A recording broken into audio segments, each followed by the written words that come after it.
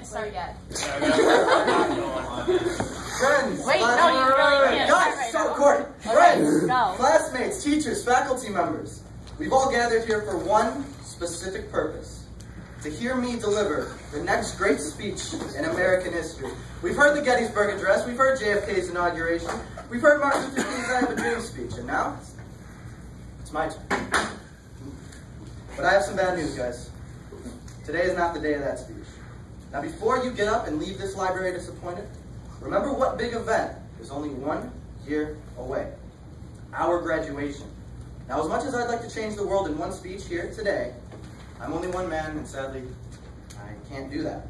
Instead, I propose to you that we deliver this speech together. No, I don't mean all of us talking at once. Why not? But by voting for me, you are putting your vote in for the best damn graduation speech this school, this state, this country, and this world have ever seen.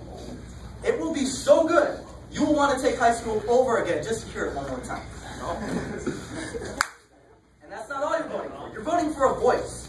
Just because student council president can't make decisions on their own for this school, that doesn't mean we can't come together and influence change as a cohesive whole.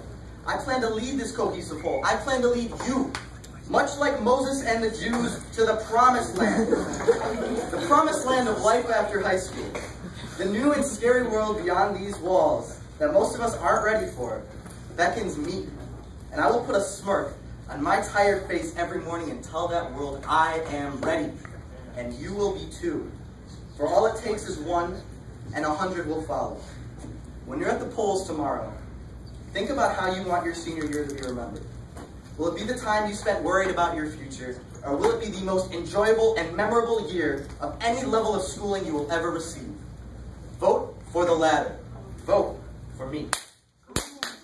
Ross boss, Ross boss, Ross boss, Ross boss, Ross boss, Ross boss, Ross boss. I love you. That was exactly. Ross. Exactly. Ross.